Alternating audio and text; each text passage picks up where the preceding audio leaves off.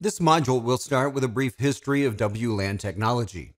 We will look at some of the different standards, some of the regulatory agencies like IETF, IEEE, and Wi-Fi Alliance.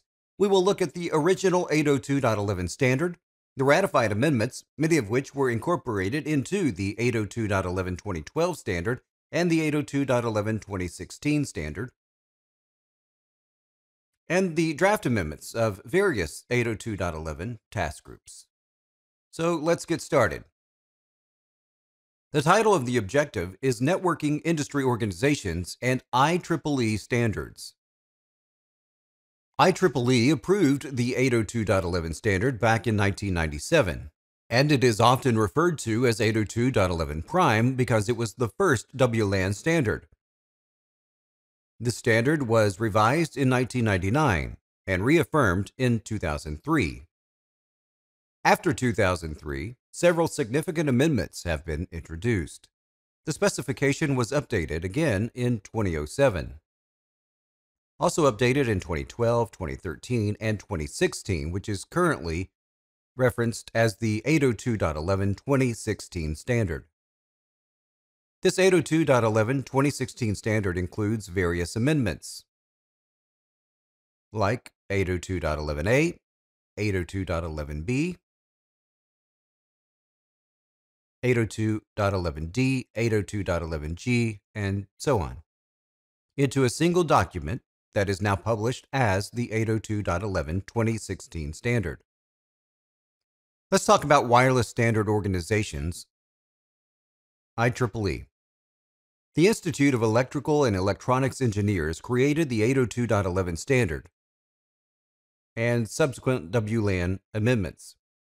The IEEE standards follows the rules of the communications organizations such as the FCC.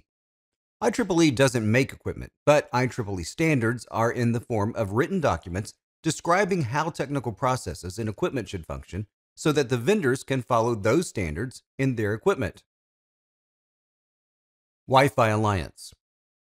Wi-Fi Alliance is a nonprofit organization with hundreds of member companies devoted to improving the equipment we use with wireless communications.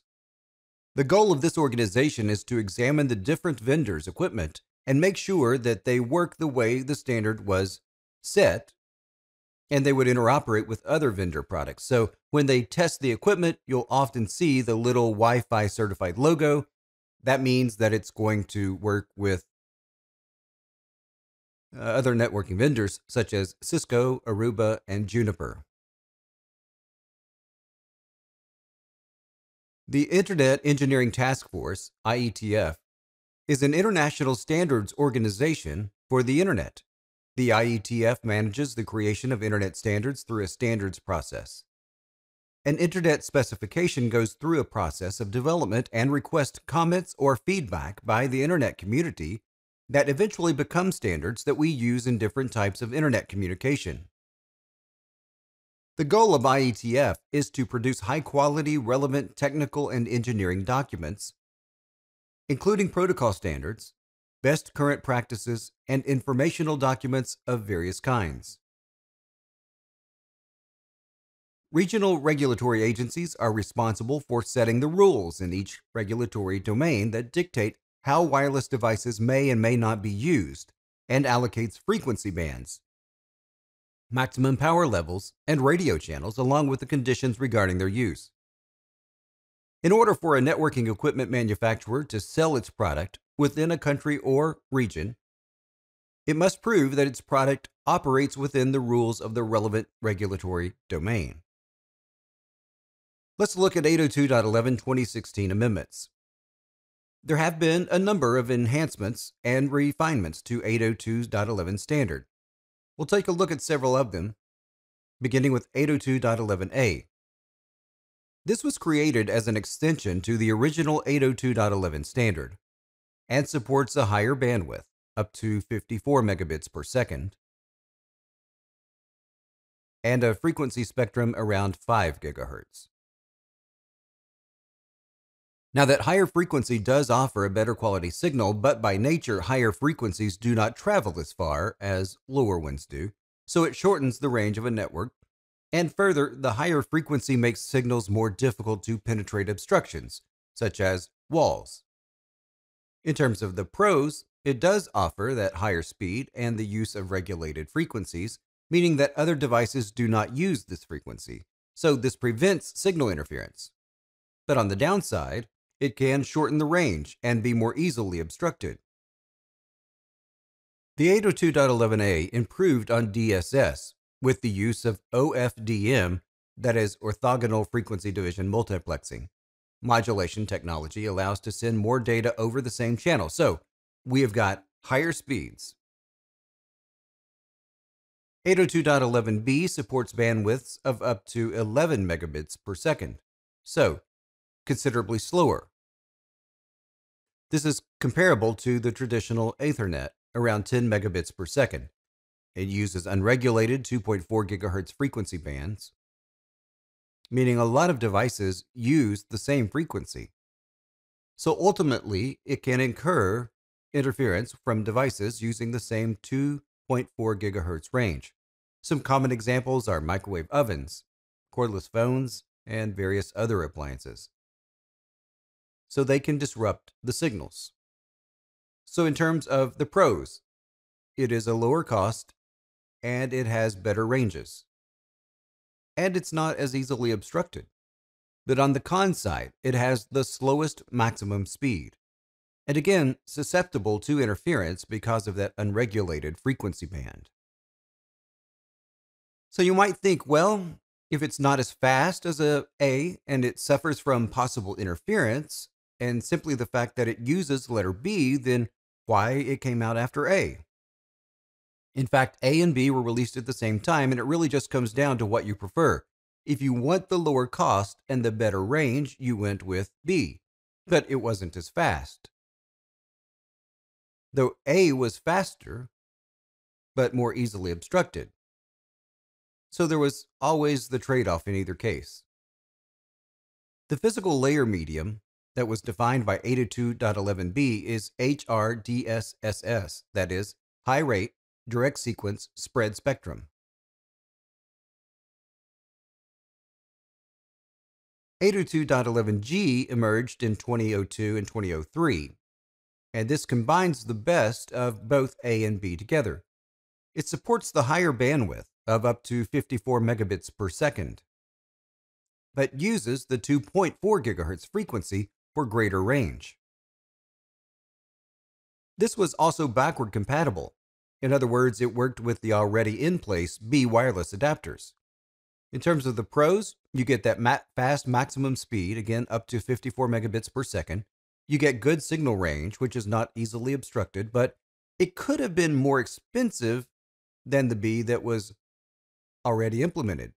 Plus, it still might suffer from interference because it was using 2.4 gigahertz.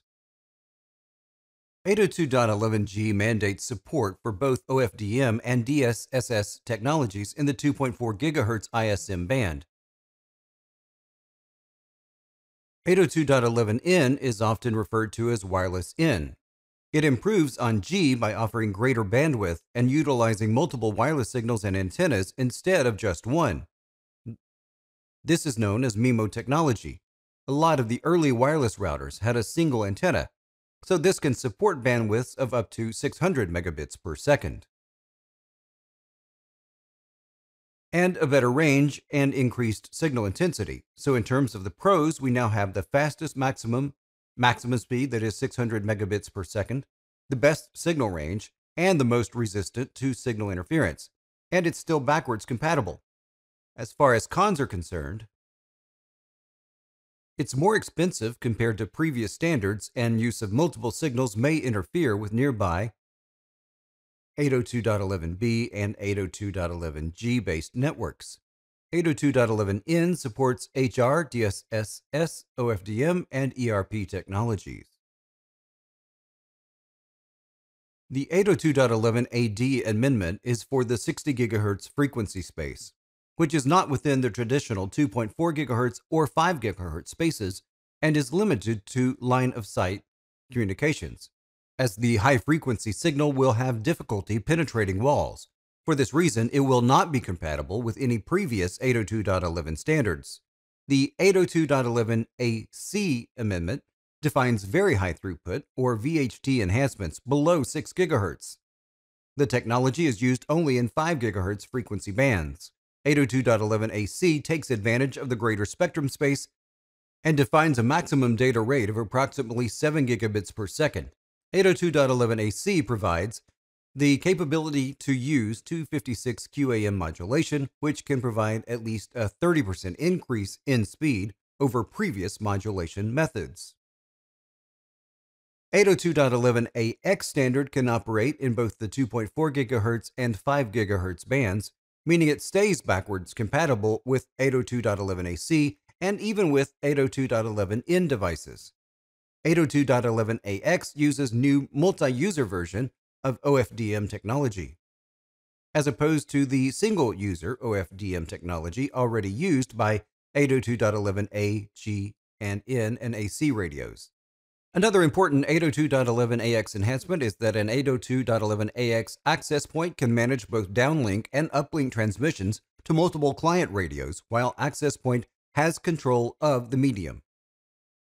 So in this module, we looked at the 802.11 standards from the IEEE.